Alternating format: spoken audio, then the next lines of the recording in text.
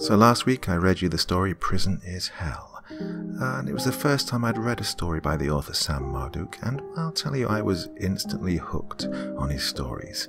So I went out and investigated, read all his other stuff, and I found another great story for you which I'm going to read this evening. Well, to my surprise this has never been done before by any other narrator, so not only are you in for a treat, you are in for a treat that has never been, never been done before by anyone else. So, my dear friends, I think you know what time it is. It's time to sit back and relax on hump day with your favorite drink, because it's time to listen.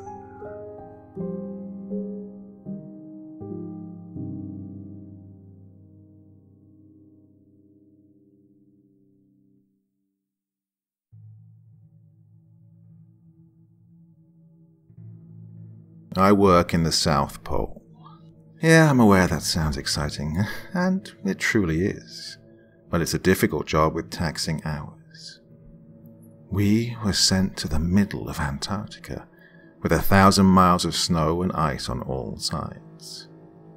We worked a solid 7 to 5, and, with a lack of recreation, we typically do 18-hour days. However, we do have slow satellite Wi-Fi, which is what keeps me sane during the long days. Regardless, all this wasn't the problem. The problem was the sheer atmosphere of oppression. The whole place just didn't feel right. Most of the facility is subterranean, with covered heaters atop the roof and an entrance into a cement stairwell. The bunker is what you'd expect. A grey, concrete square with men and women's bunking areas, and a few couples' rooms. A large bathroom facility with shower and toilet stalls, plus 3 labs and a fully stocked cafeteria, all with no windows. There was also a medical bay, and 2 rooms with couches, for therapy. After the double section entrance was the rec room. It had a pool table and bar. The wall was knotty pinewood paneling, like from the 70s. The rooms were all attached by a long, dingy hallway, including 2 offices with desks and chairs. I spent most of my time there. Atop the station was an observation deck, reachable with a ladder, with windows where we could see and hear the outdoors. But we usually only went up to smoke, since it was nearly always as cold as the outside. The whole place was poorly lit. Fluorescent lights and a few lamps in corners. But overall, it looked like a dingy green underground cement hell. Outside is exactly what you would expect from Antarctica. Snow for hundreds of miles in all directions. If you have a fear of open water, it feels like that, except you have to walk in it. I was a little surprised as to why they invited so many on this particular expedition. There were 12 of us in total. Usually 6 would suffice. All professionals in our fields. However, the range of work each of us did was surprising. Typically, it would be a singular field of study to accomplish a common goal. But on this expedition there were several different professions. The first was an older, Finnish gentleman, a medical doctor, who was skilled in healing injuries in frozen climates. The next was a physicist who really was as surprised as us to be in the South Pole, for their work is often theoretical, and when in practice requires a team in and of itself. The next 2 were a British husband and wife team, both geologists. There were 3 men in their 30s for maintenance and driving, specialized in sub-zero conditions and masters in any repair field. Also, there was a biologist, a young black lady who wore her hair in a bun and kept her lab coat on at all times inside. She was all work and no fun. Then, there were even 2 therapists. Yes, 2 therapists. The first is what you'd expect. A middle-aged lady with blonde bangs and a clipboard, always wearing a warm smile. The other, well, he was a tall, lanky fellow. He was gaunt and his hair was jet black. Honestly, I had no idea why he would be a therapist. I myself was intimidated to even say hello to him. I never saw anyone join him in therapy unless he specifically asked them. I usually tried to avoid him. There was another man who, I assumed, was a cook, until I saw we had to make our own meals. He was an odd, mousy-looking fellow. He didn't speak to anyone, and when I tried, he would simply ignore me. I maintained that he would be my favorite person on this expedition, since he kept 100% to himself. Me? I was the chaplain. Yeah, I know what you're thinking. There are half a dozen professionals here, so why do they need a chaplain? Well, I didn't think it made sense, but when I was contacted by the organization funding the trip, I didn't argue. They were offering a lot of money, and in my line of work that is a rarity. The expedition was to be 6 months, and we were to each conduct specific experiments. I don't know what the others were assigned, but I was to journal on the religious implications of the expedition and provide any counsel for all the other participants on the trip, of any sect or faith. The counsel assignment I didn't have a problem with, but the journaling? That's the kind of thing college freshmen journal on in Theology 101. Either way, I was getting paid, so I sucked it up and spent the rest of my free time downloading movies and games to pass the long hours in between counseling. Surprisingly, a lot of people came to me for religious discussion. I won over the maintenance guy's approval when I cracked open a beer with them and talked Catholicism on the old red rec room couch. I'm a Protestant minister, so they were a little standoffish at first. We became fast friends, and even though I couldn't bless them or give confession, I think it helped ease stress to feel like they could disclose matters of faith, as well as just have a fun conversation. Either way, I got along well with everyone after enough time. The physicist was a staunch atheist, so we played pranks on each other frequently. I would hide his laptop out of easy reach, blaring, "Oh, Jesus, take the wheel," and he would wake me up half the days with, "No church in the wild." I considered him my second best friend in the compound, even though that song did give me chills when I thought about how far away we were from civilization. My best friend was the odd man. He was always in the rec room when I was, and he never spoke. He wore an orange hoodie and jeans indoors, and always seemed like he was drinking alone at the dimly lit makeshift bar. I thought nothing of it, since our schedules were all different, and I could absolutely condone drinking yourself senseless in a place like this. It was lonely most days. We did our own thing at our own stations, often eating lunch there. Frozen meals or MREs usually. I did spend quite some time talking with the doctor. He was a Buddhist, so we spent many mornings meditating in his medical station under the buzzing fluorescent lights. He said that the place gave him an odd feeling. It was hard to be centered here in this cement brick buried in the snow. It did get to me after a while. When I was alone and the lights were quiet, I swear I could hear whispering. After one particular incident, where I swore I heard clear words, I started wearing headphones. They helped quite a bit with filling my ears with noise and blocking out the outside world. Once a week, supplies were dropped in from the coastal base hundreds of miles away. We restocked the cigarettes, whiskey, and other non-essentials like food and water. I say that to point out whoever was paying for this was dropping serious money. I never met the main client. Rather, I was contacted through their representatives. Apparently the man funding it was very wealthy, very driven and very religious. He was highly invested in this expedition. He wanted a success, but no one knew his goal with this ordeal that he was funding. Also, once a week we would go out in the snow rover.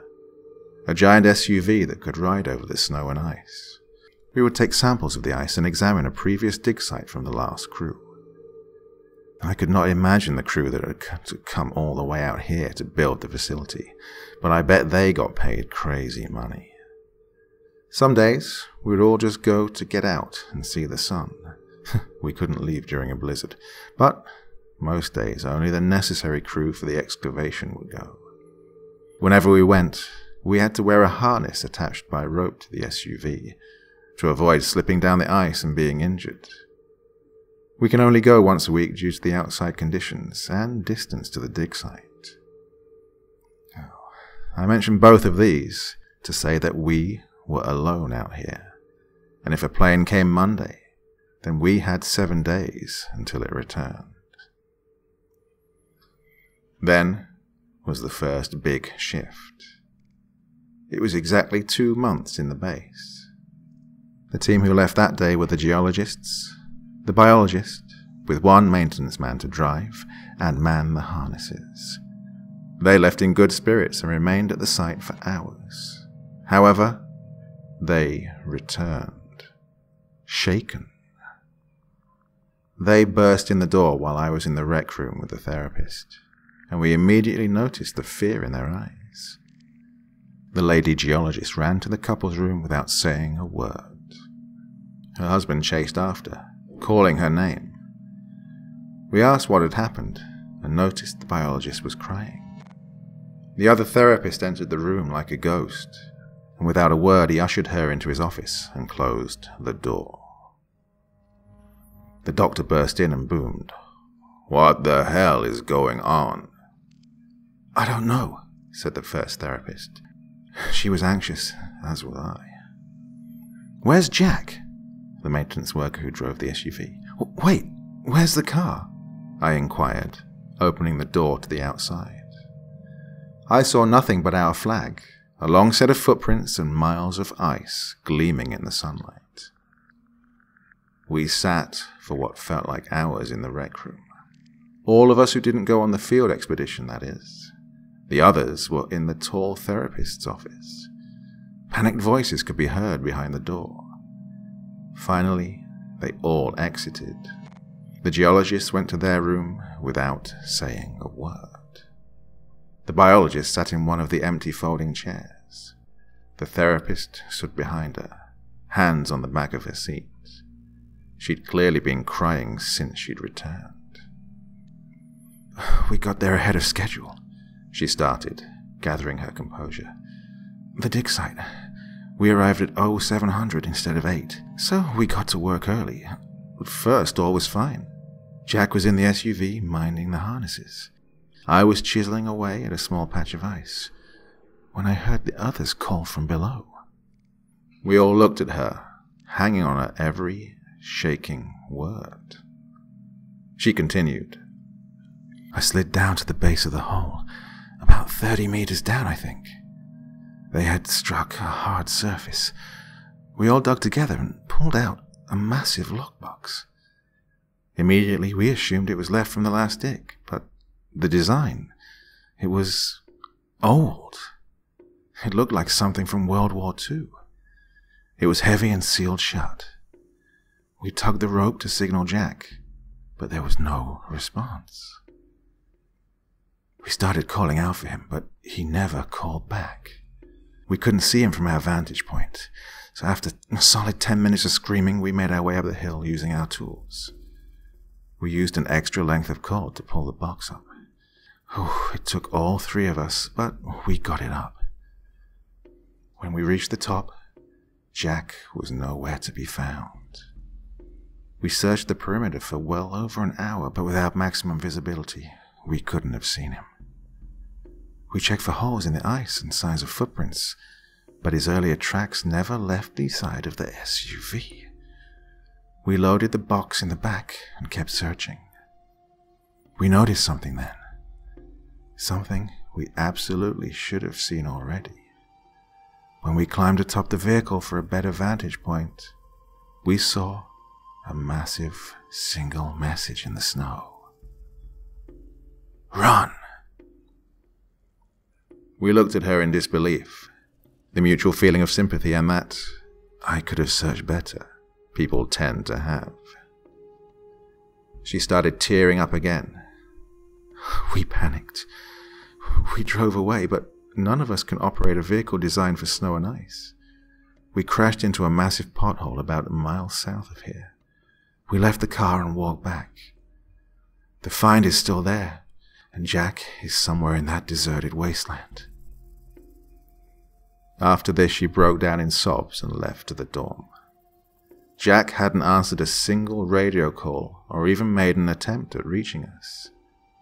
The dig site was an hour's drive from our base, and we were thousands of miles from any other researchers. We were, essentially, powerless to do anything. First things first, said one of the other repairmen.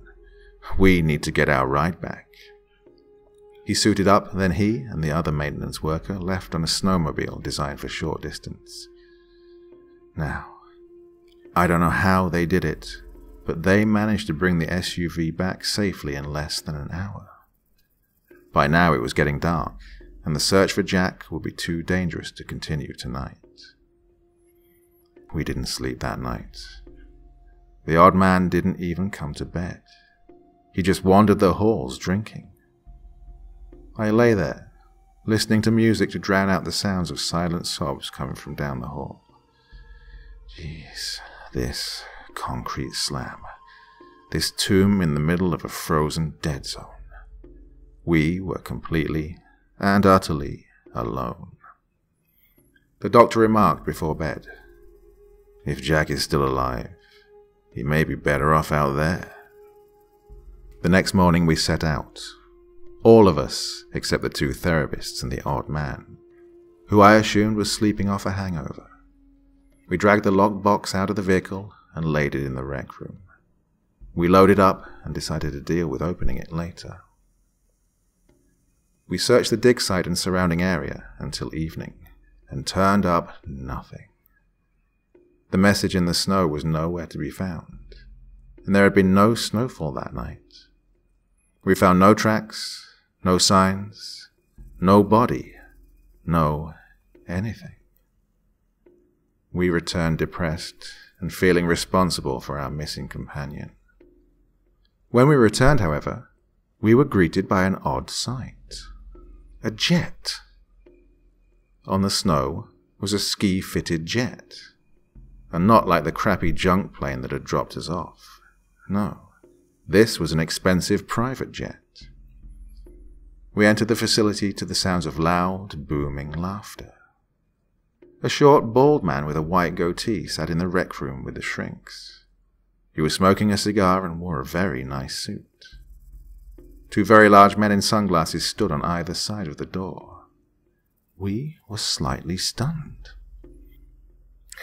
Well, the man said in a hard southern drawl, turning to us, if it ain't the rest of the party. Who? I was cut short. Allow me to introduce myself. He stood, extending his ringed hand. Earl. Pleased to meet y'all, finally. We took turns, awkwardly, introducing ourselves, realizing this must be the guy in charge. He invited us into the cafeteria to have an official meeting. This was the second weird shift in the trip. He offered condolences in regards to Jack, and expressed that it was no one's fault that he went missing. As for that message in the snow, he said, lowering his voice, I would say this whole place tells you to run at some point. Don't let it get to you. He finally revealed his focus of the expedition, that we were to discover any signs of past visits man had ventured. He also expressed that he wanted to colonize the South Pole, but needed to know the psychological effects of living here. That's why he sent 2 mental health associates and a minister. He pointed at me saying this, making me feel exposed and awkward. He again thanked us and sent us to bed after the best steak dinner I've ever had prepared. This guy was serious. He flew in his personal chef to thank us for our work. The next morning, after a bacon and eggs breakfast, he took us into the tall therapist's office, one at a time to shoot the shit, as he so delicately put it. When it was my turn, he was very respectful, a gesture I appreciate when no one knows I'm a minister, but it feels forced at times when there is a pretense. "How are you, Reverend?" he asked softly. "Well," I replied, not sure how to answer that question in light of the past few days. "Glad to hear it." He smiled at the ground. "Son, I'm gonna level with you. You are the most important person here." "How's that?" I inquire, wondering if he's flattering me or not. "Well," he started, looking for the right words, "this trip is more for psychological research than anything." "What?" He cut me off. "We wanted a religious figure and at least 2 therapists to log the mental strain of living out here. We want to build a new civilization, but we've been testing different groups in small segments of time." "Why me?" It was the foremost of my many pressing questions. "Well," he said, smiling, "I'm a Methodist boy myself, but I picked you because of an article you wrote a while back. You said in the final line that you have the same philosophy as me." "What's that?" I inquired, as I'd written a few articles in my time and wasn't sure which one he meant. "To truly understand God, we must also understand his counterpart." Oh, I immediately knew the article to which he referred. It was an article I wrote after seminary on demonology in modern society. I shuddered, as this was an unpleasant field of research. Either way, the man had done his homework on me, but I still wasn't sure why a short article on demons qualified me for a mission in the Antarctic. I left the room with Earl, and we proceeded to rejoin the others. We predominantly listened to him rant on, rather than talk amongst ourselves. We just didn't feel right. We were here, in the warmth, while this man was bellowing on, and our friend was out there cold and alone. I overheard many times the biologists and geologists ask to leave. At first their requests were simply brushed off, but by the last requests, he sternly reminded them that they were under contract. They resolved themselves to their rooms after that. Earl left that night, with the instruction to report our findings, if there were any. He then boarded his plane with his bodyguards and left promptly. Before bed, I swear I heard whispering from the observation deck, but when I went to see, there was nothing. The next day, a massive blizzard rolled in. We resolved that Jack had died in the snow outside. No person could survive a sub-zero blizzard after 3 days. And this is officially where things went bad. We decided to open the lockbox. It was sealed by metal welding all the way around. It took a little while, but the other 2 maintenance men used blow torches on the chest until it finally came free. They strained to pull the lid off its container. We gathered around close. I found myself closest to the box.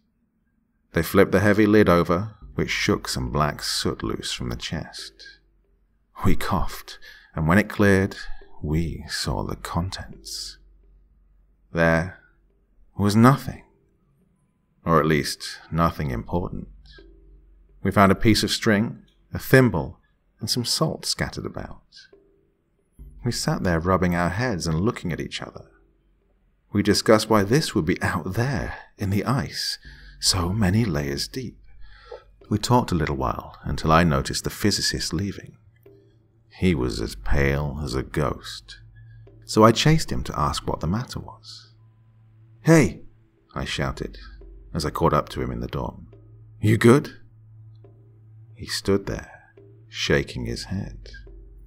After a long pause, he responded, "No." "What is it?" I was curious as to why he was acting so strange out of nowhere. Meanwhile, I saw the other participants walk down the hall to the cafeteria. Only, I noticed that the man in the orange hoodie was nowhere to be seen. My thoughts were shaken when the physicist spoke up. "Did you see the word on the lid?" he asked quietly. "No." I was confused. I must have missed it. "Can you read Hebrew?" he asked, choking back tears, it sounded. "No," I replied. "I studied Greek. Wait, can you?" "Yeah, I'm Jewish, or I was. I can read well enough, Hebrew at least." His voice shook. "Oh, I wish I couldn't." "What did it say?" "Dibuk," he said as a tear rolled down his face. I'd never seen him like this before, and frankly, I was a little scared. "Oh, you can't buy into that." "No," he shouted, cutting me off. "You know as well as I do that this place is wrong. It does things to you. God, the first week I chased footsteps around the shower every morning only to realize I was alone every single time. Listen," I placed my hand on his shoulder. "We're gonna be okay." I wish I could say I was telling the truth, but that box did have some sort of weird feeling around it. That night, around 2 a.m., I awoke to the sound of footsteps. They were so loud I heard them over my headphones. I went to check around, and no one was awake besides me. I heard soft sobbing from the couple's room, but knew better than to disturb them. They had it pretty rough right now. As I returned to my bunk, I walked by the cafeteria and caught sight of something awful. I turned to see the most horrendous sight I've ever seen. All the chairs and tables were scattered and flipped. Food was smeared all along the walls and ceilings, and utensils and appliances were scattered about. In the center of the floor was a massive, rusted steel cross, and nailed to it was Jack. He was soaked from head to toe in blood, and his eyes looked as if every vein had burst. Barbed wire covered his arms and legs, and nails were driven through his wrists and ankles. He was bald and thin, and when we made eye contact, he shook violently. Then he shrieked through spattering blood. "Belphegor." Now it was my turn to lose control. I fell backward and slid on the tile. I must have been screaming my lungs out, for everyone poured into the hallway, asking in confusion what was happening. I'd urinated. I pointed to the cafeteria through tears and panicked breaths. The inside was totally normal. Nothing was out of place. No cross, no Jack, no destruction. The last thing I remember was showering and opening a bottle of Jack. It was only 3 hours later I awoke in the rec room, covered by a blanket. Jane, the therapist, was asleep on the opposite couch. She was sweet through all of this, and I'm sure she was disappointed in my lack of professionalism. I was still drunk when I stood. Everyone was still asleep, and the blizzard still blasted our compound. I wandered the hall and heard the sobbing from the couple's room again. I realized, in my stupor, that I may need help. I knocked softly on the door, but the crying continued uninterrupted. Before I could knock again, I had to resolve myself to the toilet. I ran and vomited into the bowl, now feeling slightly more alert. As I stood wiping my mouth, I caught the brief glimpse of a figure leaving the bathroom. It was dark and tall, but I couldn't catch any more details. I finally had enough and walked to my bunk. I fell into a restless sleep that night, but I slept nonetheless. I woke the next day to someone shaking my arm. "Wake up." My vision focused to see one of the maintenance men. "Power's out and people are missing." I stood groggily. He turned to the hallway, where I could hear voices in the cafeteria. I saw the only other person in the room was the physicist. He was facing away towards the wall. "Come on," I slurred. He didn't stir. He just laid there. I only left because I saw him breathing. I walked into the cafeteria. It was lit by emergency candles on the tables, where I saw the biologist, Jane, the doctor, and the 2 maintenance men. Counting me, this was less than half of our original group. They turned, and the other maintenance man said, "Well, look who it is. You're going to scare the hell out of us again." I didn't smile or disagree. I just sat beside the doctor and asked where the geologists were. "They won't answer their door," Jane said, her age truly beginning to show in her tired, drawn eyes. "The other therapist as well is missing." "We're going to leave," chimed the biologist, "as soon as the blizzard dies down. Fuck their contracts." "How? We're 1,000 miles from the nearest base." I felt negative for saying, but I didn't want to risk certain death for a little cabin fever. "Well," chimed the man who woke me, "we have a massive sled. We'll load with every tank of gas. Then we just have to get within 50 miles to the nearest base to be within radio contact. We have GPS, we'll drive in shifts, and we'll take our time as to avoid pitfalls." "Is this agreeable?" asked the doctor. Everyone nodded in agreement. "In that case," he continued, "I suggest we spend the next few days together, hoping the missing members return, and, if not, then we will beg their forgiveness in hell." I spent the day sitting in a daze. I just had no clue why we were all so distraught. We all layered up in the dark and hunkered down. We made small talk in an attempt to fill the void. The dancing candlelight played tricks on our eyes, and the darkness was oppressive. The 6 of us sat there, just sitting, just waiting. Finally, around 1800 hours, 6 p.m., Jane suggested we check on the geologists. We stayed close down the hallway and heard the sobbing. It was softer, but still present. Jane knocked, waited, knocked again. Then she shouted she was coming in, but the door was locked. The maintenance man began pounding his fist and threatened to break in. He took out a kerning and picked out a key. It fit the door, and he slowly opened it to the bedroom. Inside was a nightmare. The first thing I noticed was the blood. It was everywhere.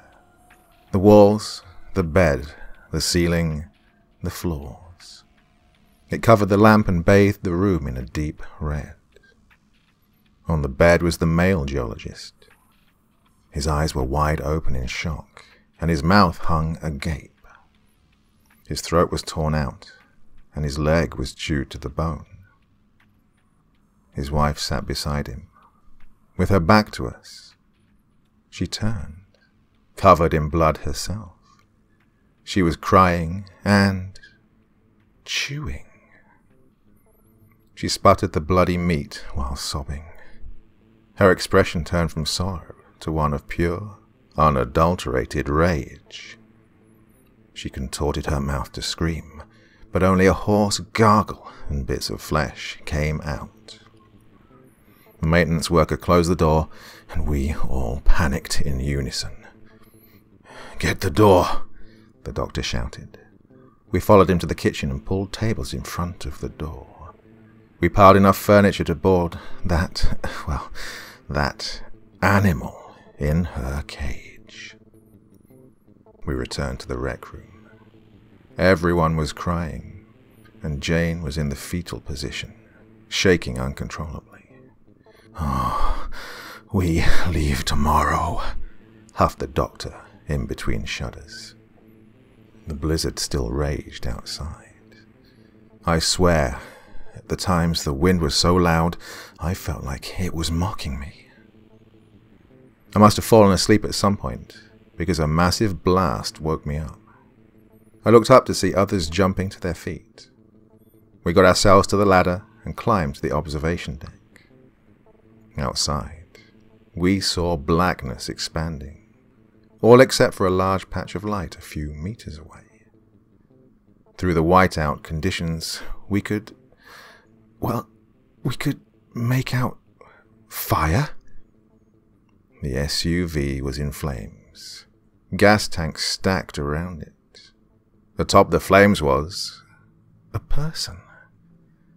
Upon closer inspection, I could see it was naked and dancing. Oh, God! The biologist lifted her hand to her mouth. Jane? It was Jane. She was naked and being burned by the flames. Her howls echoed through the dark storm. We watched as the fire consumed her body. She shrieked and screeched until she finally fell, remaining silent forever. We walked downstairs, feeling hopeless. We sat in the dark of the rec room, and no one spoke until morning. The physicist was still in bed. He was trying to ignore everything, but at this point I knew he was too far gone. The footsteps were loud in the unoccupied rooms, but at this point I had given up. If I was to die here, then so be it. We huddled in blankets and coats against the wall. We sat and we cried. A candle in front of our feet was the only light source. I closed my eyes tight, so not to see the dark shadow pacing the room in front of us. The next morning, the power returned. The lights were flickering, and we stood slowly in the dim, intermittent glow. I heard music playing in the showers. We all walked together and looked inside. Within was the song, Jesus Take the Wheel, being played on loop from an MP3 player. We walked into the dull grey room and saw the physicist naked, sitting on the floor in front of the iPod player. Blood appeared to be running into the drain beneath him. He slowly turned his head to me. He held up his left hand to his lips and hissed a long shh. With the other hand he lifted his bloodied, mutilated genitals. He closed his eyes and smiled a large, toothy smile. He whispered behind closed teeth, I like this song now. Oh, God, said the doctor. He slowly approached the bloodied man, attempting to keep him calm. He continued, It's okay, boy. I'm here to help. The physicist snickered again, eyes still closed and teeth still bared in a snarling grin. As the doctor got close, the man shrieked with inhuman volume and sprang forward. He tackled the doctor to the ground and sunk teeth deep into the old man's jugular. Blood ran down both the doctor's neck and the physicist's teeth. He stood, turning his violent intent at us. The doctor sputtered blood and choked for air. As the brooding man crouched to leap, a loud bang filled our ears. I fell to the ground in agony. The screeching in my eardrums was unbearable. Finally it cleared, and I saw the physicist now laying dead in a pool of his own blood. In his head was a circular wound that bore all the way through his skull. One of the maintenance workers was holding a smoking pistol. We were 4 now. Me, the biologist, and the other 2 maintenance workers. The rest were now all missing or dead. Although the power was on, the satellite was down, thus ruining our chances for radio and Wi-Fi. We all paced and cried and panicked for hours, until finally one of the maintenance men spoke up. Our only chance at survival is to fix that dish. We looked at him, and silently we knew that he spoke the truth. The outside was still completely whited out from the amount of snow and wind. I'll go, spoke up the other man. We'll go together, said the first. The biologist and I knew we could not argue. We watched them in their coats leave into the unforgiving blizzard. We waited for what seemed like hours, searching for radio signals and Wi-Fi. Finally, it came back. We smiled for the first time in a while and prepared for the men's return. We sat and waited. And waited. And waited. We didn't say anything, but we knew. We knew we were the last. She fell asleep in my lap after we cried ourselves tired. Before I closed my eyes, I swear I heard the giggles of a child. I awoke sometime later. I was utterly alone. I yelled for the biologist. I searched each and every room until I found the last thing I wanted to find. I found her in the observatory. She'd written a lovely note about wanting to see the outside world before she died. In her arm was an empty syringe that, I guess, is what she had used to end her life. Her eyes were blank, staring into oblivion. I left her to her peace. Now, on to the reason I write this in my probable last moments of clarity. The reason we were brought to this frozen hell only to die. The reason I'm sending out this story before I put an emergency flare gun down my mouth. I returned to the office I'd been using. I was hysterical. I saw my reflection in the display mirror and noticed my eyes were totally black. The sight brought me to smash the mirror. I sliced my knuckles, which rocked me back to reality, and in my second of clarity, I noticed the slip of paper that fell from the shattered pieces. It was a note with a picture attached. The note read, "If you're reading this, then I hope it isn't too late. This place is not what you think. The man in charge is not a religious kook. No, he is much more dangerous. By now you may have found that undiscovered lockbox. In it you found some trinkets to spook you. There's probably a minister with you to comment on the materials as evil. This is their set and setting. That black dust that flew out? It wasn't dust, and it wasn't evil. God, these people don't want to colonize. Ever wonder why you're so far away from any other bases? This is a weapons testing facility. You have unknowingly been testing compounds for a private company. This particular compound is an untraceable psychosis-inducing strain of pathogen that is meant for world leaders. The concept is to have the enemy kill itself. If you've breathed the black dust, then it's too late. All you can do is attempt to get this message out.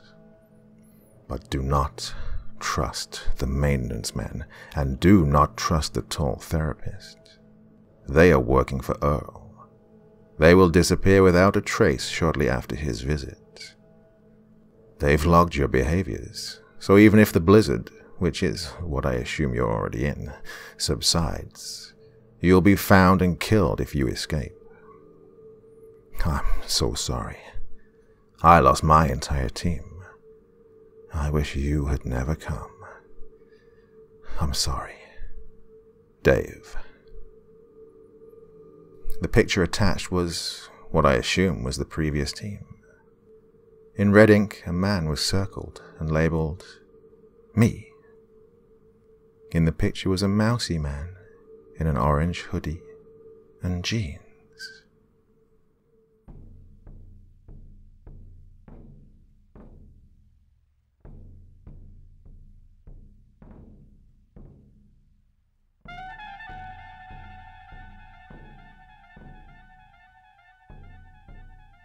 Ooh, wow, I told you that one was pretty good. What do you think? Hope you agree with me. Hope you had a good time listening to that one, because I really enjoyed reading it all for you. Well, let me know what you think in the comment section below. And I, of course, will be back with you on Friday. Not quite sure what with yet, but definitely I will be back with you. So just wait a couple of days and you'll have something new to listen to. That's it for me for now, though. So you have sweet dreams, everyone. Back real soon, okay? Bye-bye.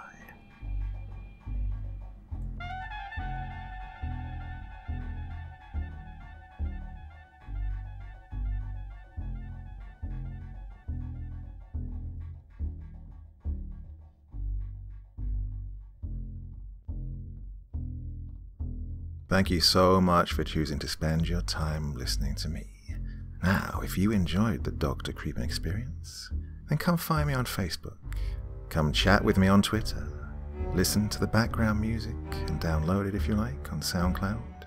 Drop by the store, pick up a t-shirt. And, importantly, if you've got a story you'd like me to read, send it to Dr. Creepen's Vault, the subreddit I set up so that I could read your stories. Now, looking forward to seeing you all again real soon, so come check me out, okay?